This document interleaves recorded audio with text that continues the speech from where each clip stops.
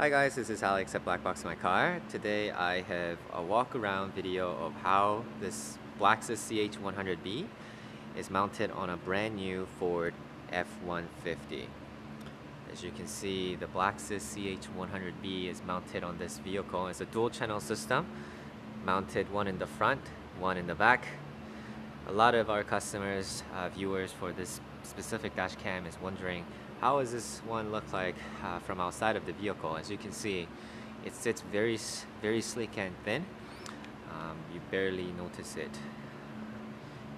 And it looks almost like a part of a vehicle. I really like how this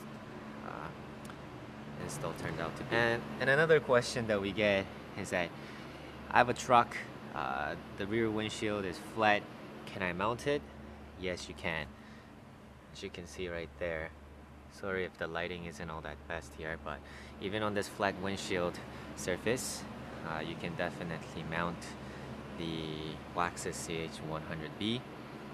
So let's look at the BlackSys, the front unit again, how it's mounted from the driver's position. So the wiring goes through to A, B, to C pillar all the way to the back.